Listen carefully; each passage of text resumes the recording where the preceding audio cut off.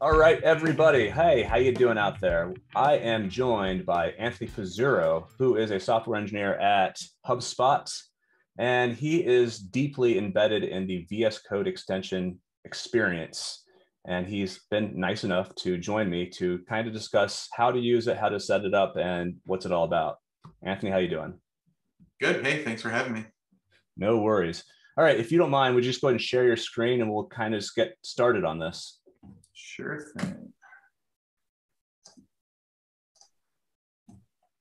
Cool. So, yep, looks like we're looking at VS Code. And if you could just kind of explain how this extension fits into the entire experience on your code editor. Yeah, sure. So the local development experience is kind of new to HubSpot.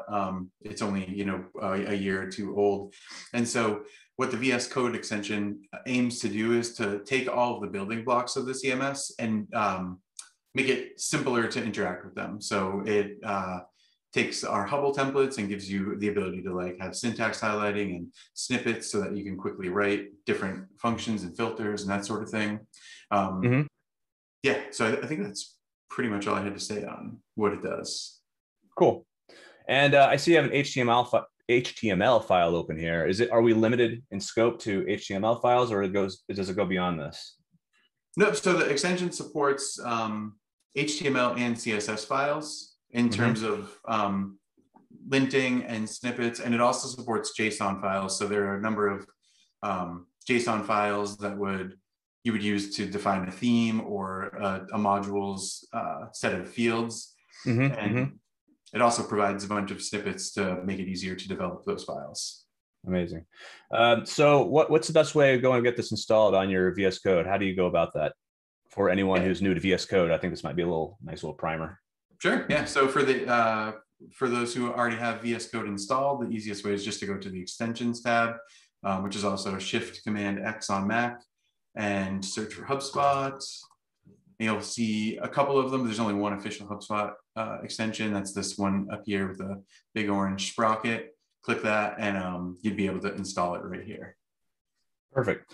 And so I know there's to get this working, there's some step instructions for like the file.association in your settings.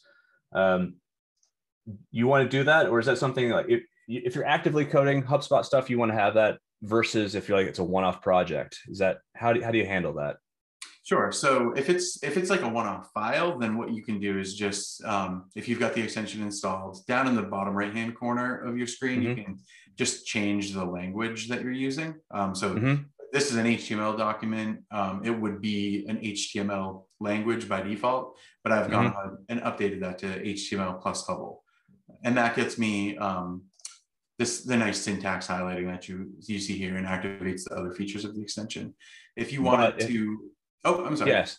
No. So, but if I'm only developing HubSpot stuff and I open an HTML file, I want this to be HTML plus Hubble. Exactly. So if you go to your settings, you can update your file associations to point your HTML files to HTML Hubble. And this would be the same thing as CSS? Exactly. We could do the same thing for CSS, and that would affect CSS files. And you can also, you can do this. I've done this for my user because I mainly work on Hubble files, but you can also just set it for your workspace, which is generally the project that you're working on. Gotcha. And would you extend this to JSON as well? You do not need to set this for JSON. Perfect. That's great to know. All right. Could you walk us through a couple examples of how to use it? Sure. So as you can see here, one of the main features is that there's syntax highlighting. Without that, things look a little drab. You can see here, it's very hard to kind of see the differences between the different tags. And we've also just got a pretty large snippet library. So if you wanted to say right above here, maybe I would create another drag and drop area. I can just grab the drag and drop area snippet, name it main, get rid of the class, and then inside of here, add a section, Oh, this is nice. So you actually, as you type, it brings down a drop down of all the possible things you can use for that shortcut, right? That snippet. Exactly. That's very nice. I think I got the wrong. I'll just use this as an example. Drag up module, and then I can name it. I can set a path. Any of these are optional, and you can add. These are just the kind of the common default ones. Yeah. Then you can select, like, we've got enumerated options as well too, so do that, and it just makes it a lot easier to go through and write code that may not be the easiest if you were to write it from scratch. And is there a cheat sheet available for all these yet? So we don't have a cheat sheet available, although that's a great idea. We're still trying to figure out the best way to kind of teach the VS Code extension as part of like the greater developer journey. But yeah, nothing yet. More on that to come, hopefully. Cool. And just kind of following up on that, I know this is an open source project. So if anyone in the community wanted to start this as a cheat sheet for this, we would definitely, you can make a pull request and actually, start working on that, correct? Exactly. Yeah.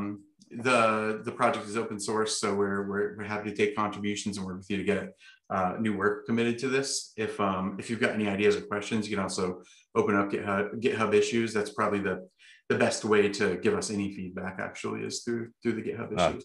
Great. And that's you follow that, right? Those issues, you're actively looking at those to make sure that we're on top of things. Cool. Absolutely. And lastly, is there any way I can get like new functionality that is not quite available yet, but it's in the works?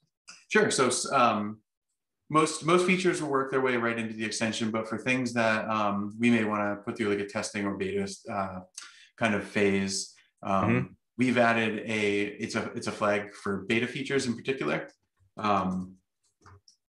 where we're just basically going to enable other features. So right now I've got this HubSpot beta feature enabled, and what that will do is the current beta feature is that we will link to your Hubble file. So if you have like a tag that doesn't work correctly, it'll give you the same messages that you would see like in our design manager code editor. Do you happen to document what is not quite in the official release, but is in like this more new functionality type of release, this beta type of release? Is that documented somewhere? Yeah, it's documented on the GitHub README. Perfect. Cool. I think that's about it. Is there anything you wanted to add? Are we missing anything that you wanted to highlight? No, I think we've covered the basics. Amazing. All right. So yeah, thank you for walking me through this. Anyone in the community, if you guys have questions about this, please feel free to post, and we will definitely get back to you. Anthony, once again, thank you so much for helping me out here. Hey, thanks for having me.